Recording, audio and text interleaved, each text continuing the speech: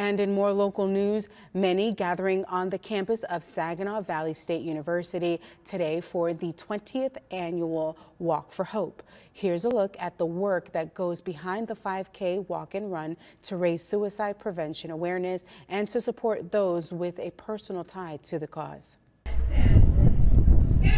More than 1,000 people laced up their sneakers and hit the pavement for the 20th annual Walk for Hope at Saginaw Valley State University. It's a good time just to bring people together who've been impacted by suicide, as well as want to help make a difference to prevent future deaths.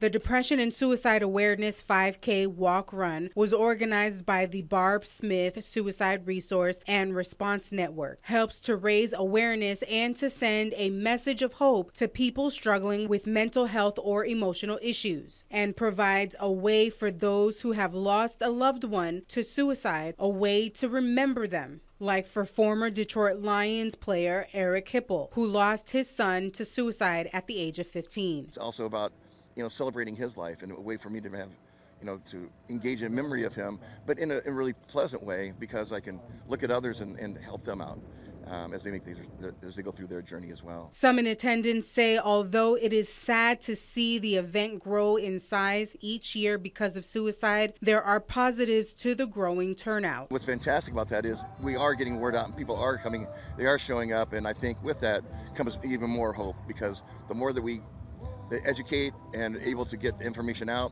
the better prevention will be.